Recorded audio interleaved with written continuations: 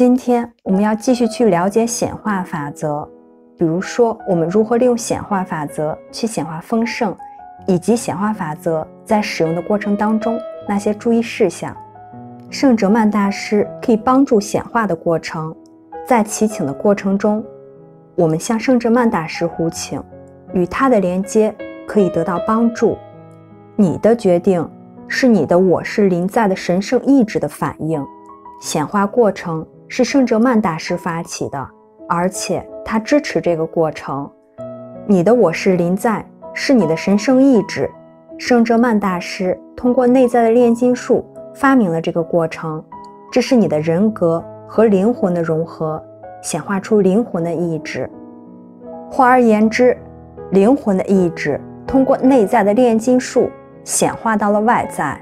银河联盟也拥有先进的显化科技供他们使用，这些技术就是实相塑造。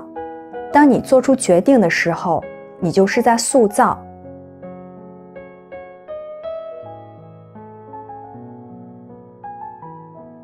你塑造了时间还有空间，时间和空间并不是固定的，它们可以被塑形，根据灵魂的意志进行调整。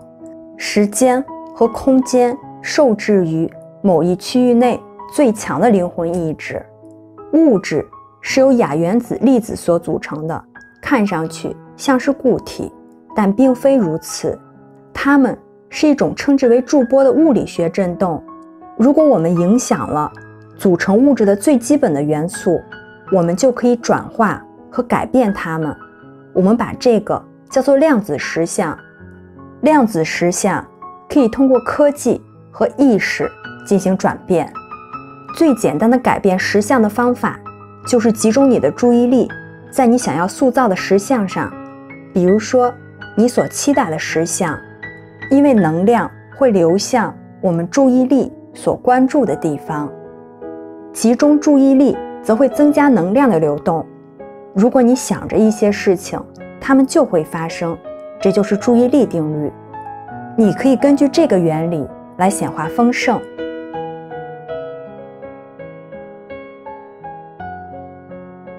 很多光之工作者在财务上比较拮据，买一枚银币，把它装进口袋当中，随身携带，每天都看着它，把你的注意力牢牢集中在它上面，然后就会吸引来更多的银币。当你拥有足够多的银币时，就去购买金币。当你每天把注意力放在一件事情上的时候，就会创造一个能量支持漩涡场。你可以把自己的梦想画出来，观想它，然后采取行动。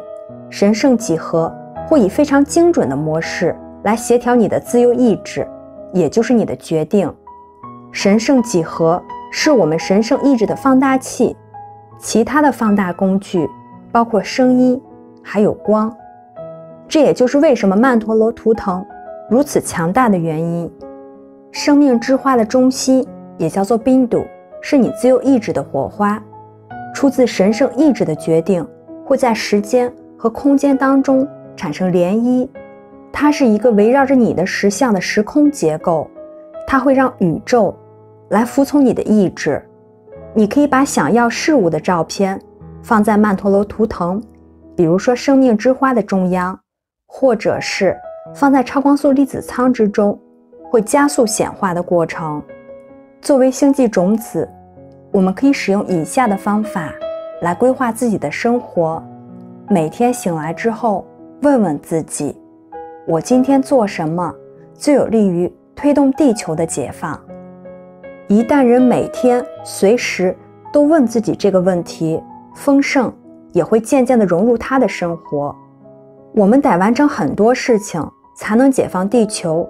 光明势力也很开心看见有人愿意做事，毕竟地球上有70亿人，有能力又愿意投入这项工作的人却不多。如果我们忠于自己的内心，而且愿意投入最能发挥自我能力的善事，光明势力就会做出回应。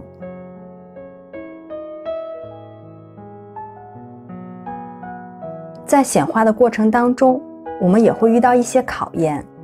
黑暗势力会考验你的决定，他们会让你陷入困惑、恐惧，还有不安全感，并且在你的弱点上对你进行攻击。然而，如果你是100%的确信，黑暗势力是拿你没有办法的，但是黑暗势力也会攻击你身边的人。比如，黑暗势力会给你身边的人带来身体上的问题，这是不幸的，但是这些人需要自己去解决这些问题。我们每个人都可以成为促成转变的催化剂，前提是我们必须自己要去做出改变。执政官是测试者，会让人不舒服，不过他们是会被移除的，对他们也不要有怜悯之心。下定决心并且乐于冒险，是我们推动转变所需要的。而且我们解放地球的决心和自由意志是我们最强大的武器。